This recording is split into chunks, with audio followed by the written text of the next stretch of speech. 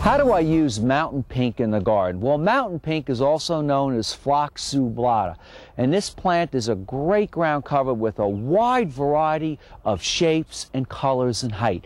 You can get pinks, you can get blues, you can get reds, you can get burgundies, you can get crimson, you can even get bicolors.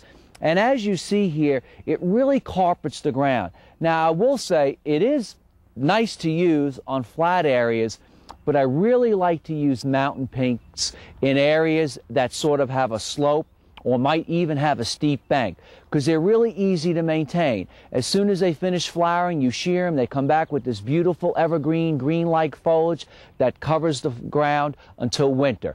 Easy plant to grow, mountain pink. Send or email me your question and I'll try to answer it next time. Viette's Gardening Tips, brought to you by Hartman Dodge Chrysler Jeep.